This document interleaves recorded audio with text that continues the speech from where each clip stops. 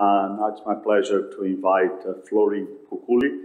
He's going to present on the healing accomplished with the novel Sirolimus-Eluting solution SLR balloon, a case-based discussion. Thank you very much for the kind introduction.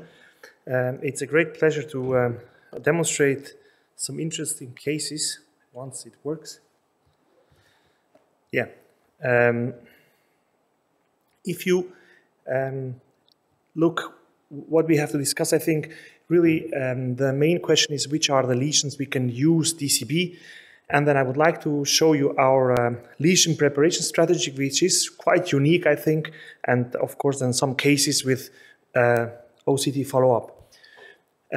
Always the question is, are these the patients we should use drug-eluting balloons or drug-coated balloons? Because, you know, all this hasn't changed in the years, have high rates of instant restenosis. And actually in my daily life, I try to apply drug-coated balloons to all these kind of lesions, but there is more than this. For example, a patient like this, you can see this patient is having a calcified thrombotic lesion, and this patient is unwilling to take dual antiplatelet therapy. At this time point, I did not know if I can treat this lesion with a drug-coated balloons, but I think, as I do in my every case I treat, let's consider a DCB for every lesion I treat. As you can see, the lesion is calcified, thrombotic, and it is a large diameter.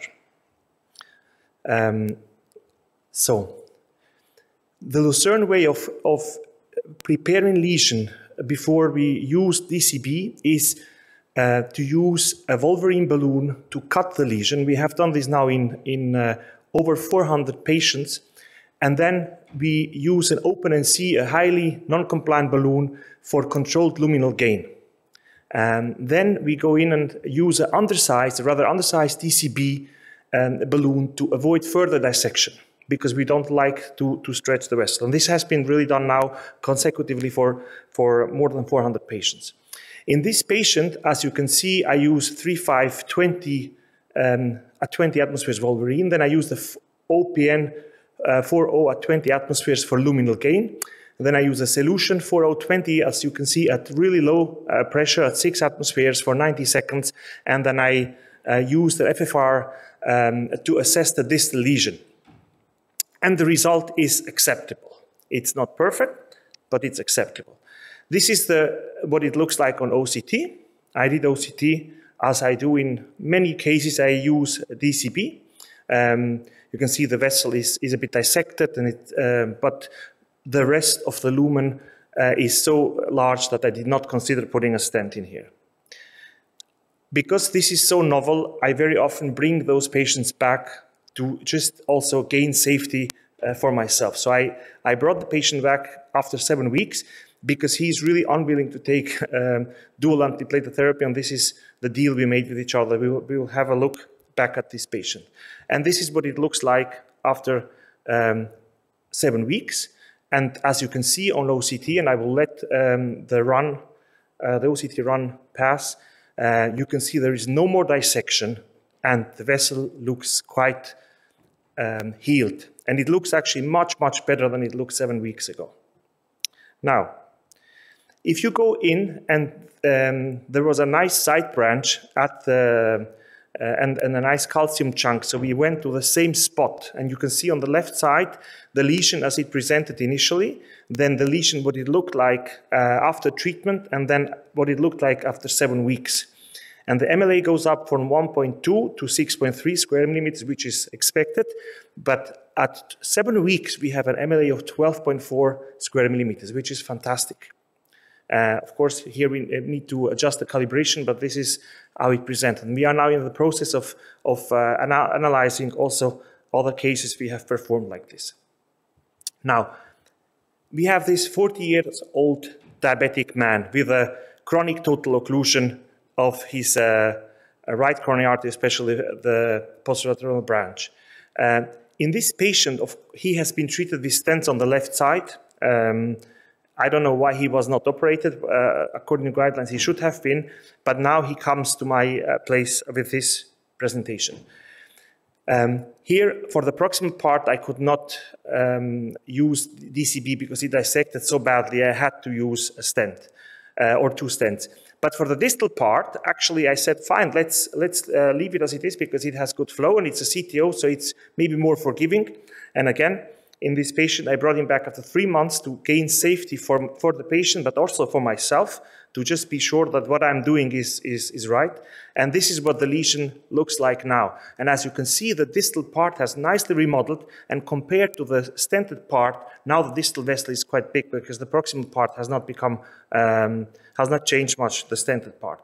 And if you look again on OCT for both the baseline and the follow-up, again, the calibration needs to be adjusted, but you can see that we had quite bad dissections.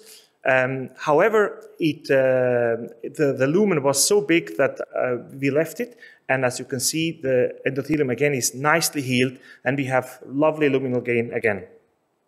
And maybe this patient as well. This is a young man, 39 years old, with this LED diagonal bifurcation, and the OCT run at the top is the run immediately post-procedure, and then the other one is the run at follow-up, which was 6 months in this case. And as you can see again, angiographically, but also on OCT, we have this nice diagonal, which as a landmark, and you can appreciate that we have a nice lumen, and the patient does not need a stent. And maybe the final case here. This was also a proximal LAD stenosis in a lady. We used, again, cut and crack with a 3-0 solution, and then we did OCT at 3 months. And again, we have lovely luminal gain, and we had these bad dissections in the on panel B here. However, this also healed and gained lumen. So this looks very promising. Of course, I don't have OCT imaging in every patient I treat, and especially OCT imaging at baseline follow-up, but we follow up our patients closely because I think it's very important, because I know I'm breaking some rules, and I know I'm in a way moving forward and going into indications which are not standard, so I need to gain some safety. That's why my threshold to do a coronary angiogram in such patients is quite low. In this patient, this was a CTO of the circumflex. I used 2 solutions. This is a diabetic patient, and as you can see, the luminal result, the angiographic result after 6 months is really good, considering that this patient would have ended up with 70 millimeters of stent, and I'm sure that many patients with such a long stent would probably have in-stent restenosis. So my final remarks, our experience with the SELUTION balloon, where we use more than 500 patients, is excellent.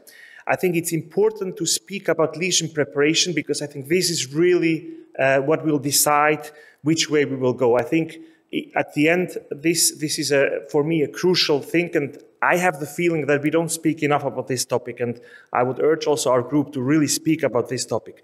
I think intravascular imaging demonstrates nice vascular healing in a short period of time, and we even demonstrate early luminal gain, of course, in some selected cases, but this is interesting because, to me, it has a big potential also for even a broader use. And I think the OCT, the DCB future is going to be exciting, and let's shape this future together. Thank you very much.